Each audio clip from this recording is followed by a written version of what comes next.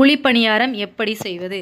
குழிப்பணியாரம் இப்போ வந்து பார்த்திங்கன்னா புழுங்கலரிசி 1 கிலோ எடுத்து வச்சுருக்காங்க, 1/2 கிலோ வெல்லம் எடுத்து வச்சுருக்காங்க. புழுங்கலரிசியை நல்லா ஒரு 2 மணி நேரம் நல்லா ஊற வச்சுட்டு உடனே வந்து என்ன செஞ்சிடறாங்கன்னா அரைச்சி வச்சுருக்காங்க. இட்லி மாவு பதத்துக்கு அரைச்சி வைக்கணும். அதை விட கொஞ்சம் கட்டியாக இருந்தாலும் குழப்பம் இல்லை, தண்ணியாக ஏறக்கூடாது மாவு. அந்த மாதிரி வச்சுட்டு மறுநாள் காலையில் எழுந்திரிச்சு சர்க்கரையை வந்து நல்லா என்ன செஞ்சு நல்லா பொடி பண்ணிவிட்டு இதோடு சேர்த்து மிக்ஸ் பண்ணோன்னா இன்னும் மாவு கொஞ்சம் தண்ணியாக ஆகும். அதுதான் குழிப்பணியாரத்துக்குள்ளே பருவம். இப்போ வந்து பார்த்திங்கன்னா குழிப்பணியாரத்துக்குள்ளே சட்டி அடுப்பில் வச்சாச்சு, நல்லா காஞ்சிருக்கு. நல்லா அதில் வந்து பார்த்திங்கன்னா நம்ம ஒவ்வொரு குழியிலையும் 1/4 குழியோட கொஞ்சம் கூட எண்ணெய் நல்லெண்ணெயோ நம்ம எந்த எண்ணெய் யூஸ் பண்ணுறோமோ அந்த எண்ணெயை நம்ம ஊற்றிட்டு நல்லா சூடானதுக்கப்புறம் மாவை வந்து அந்த குழிப்பணியாரத்தில் வந்து நம்ம வந்து ஊற்றிட போகிறோம். அந்த சட்டியில் ஊற்றினோன்னா அந்த மாவு வந்து பார்த்திங்கன்னா தண்ணியாக இருக்கணும், ஓரளவுக்கு அதாவது நம்ம தோசை மாவு பதத்துக்கு அந்த மாதிரி இருக்கணும்.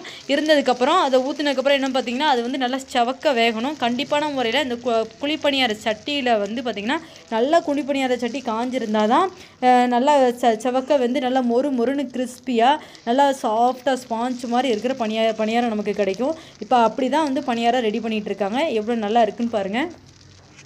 இதுவே வந்து பார்த்திங்கன்னா இதில் நம்ம சர்க்கரை ஊற்றி பண்ணுறோம்ல, இதிலே கருப்பட்டி ஊற்றி பண்ணலாம். இதிலே வந்து நமக்கு பிள்ளைங்க வந்து இதாக சாப்பிட மாட்டாங்க, கருப்பட்டிலாம் சாப்பிட மாட்டாங்கன்னா இதிலே வந்து என்ன வச்சு பண்ணலாம்னா ஜீனி வச்சு பண்ணலாம். அப்புறம் இதுக்குள்ளே நமக்கு தேவை அப்படின்னா நம்ம வீட்டில் உள்ள பிள்ளைங்கள்லாம் சாப்பிடுவாங்க அப்படின்னா ஏலக்காய் இருக்குல்ல, அதை பொடி பண்ணி உள்ளே போட்டுக்கலாம். நெக்ஸ்ட்டு வந்து பார்த்திங்கன்னா எள்ளு வந்து பெண்களுக்கு சின்ன குழந்தைங்களுக்கு இதெல்லாம் கொடுக்கக்கூடிய ஒரு ஃபுட் ஐட்டம். ஸோ இதில் வந்து நம்ம எள்ளும் கூட கொஞ்சோண்டு சேர்த்துக்கலாம். எள்ளு எப்போ சேர்த்துக்கலாம் அப்படின்னா எள்ளை வந்து நல்லா வறுத்து வச்சுக்கிட்டு நம்ம கரெக்டாக நமக்கு குழிப்பணியார சட்டியில் ஊற்றுறதுக்கு முன்னாடி மாவு காலையில் எந்திச்சு மிக்ஸ் பண்ணுறோம்ல, அப்படி மிக்ஸ் பண்ணதுக்கப்புறம் தான் நம்ம வந்து இது பண்ணணும். குழிப்பணியார மாவு வந்து கொஞ்சம் புளிச்சிருந்தால் தான் நல்லாயிருக்கும். அதனால தான் நம்ம நைட்டே வந்து நான் அரைச்சி வைக்க சொல்கிறேன். அப்படி பண்ணால் தான் குழிப்பணியாரங்கிறது நல்லா டேஸ்டியாக நல்லா கிறிஸ்பியாக நல்லா சாஃப்டாக இருக்கும்.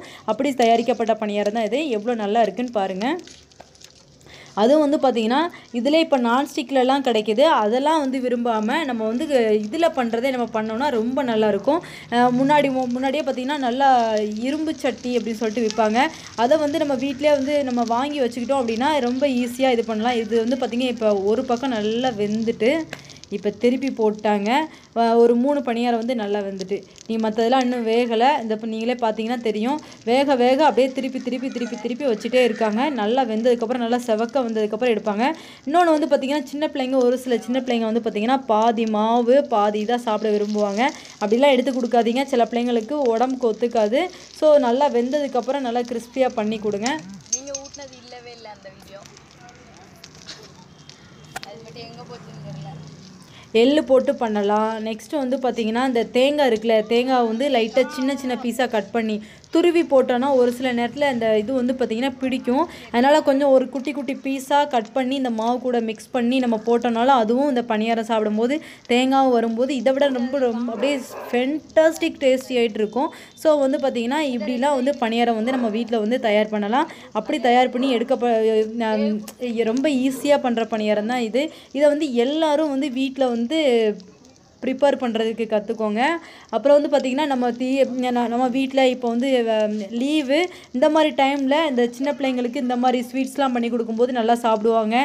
இந்த மாதிரி ஸ்வீட்ஸ் சாப்பிடும்போது வந்து பார்த்திங்கன்னா நம்மளோட குழந்தைங்களும் இன்னும் கொஞ்சம் ஹெல்த்தியாகவும் இருப்பாங்க. வீட்டில் பண்ணுற ஸ்வீட்ஸு கடையில் பண்ணி வாங்கி கொடுக்குறத விட வீட்டில் பண்ணி கொடுக்குறது இன்னும் ரொம்ப நல்லா இருப்பாங்க. எவ்வளோ நல்லா இருக்கு பாருங்கள், பூஸ்ன்னு நல்லா பணியாரம் நல்லா செவக்க இருக்குது, ரொம்ப நல்லா இருக்குது, ஹெல்த்தியான பணியாரம். அதுவும் அடுப்பில் செஞ்சு சாப்பிட்டோன்னா அதோட டேஸ்ட்டே தனி. அந்த அளவுக்கு வந்து ரொம்ப நல்லா இது பண்ணி வச்சுருக்குறாங்க. எவ்வளோ நல்லா இருக்குல்ல. வீடியோ பிடிச்சிருந்தா லைக் பண்ணுங்கள், ஷேர் பண்ணுங்கள், தொடர்ந்து இணைந்திருக்க சப்ஸ்கிரைப் பண்ணுங்கள். Okay, thank you.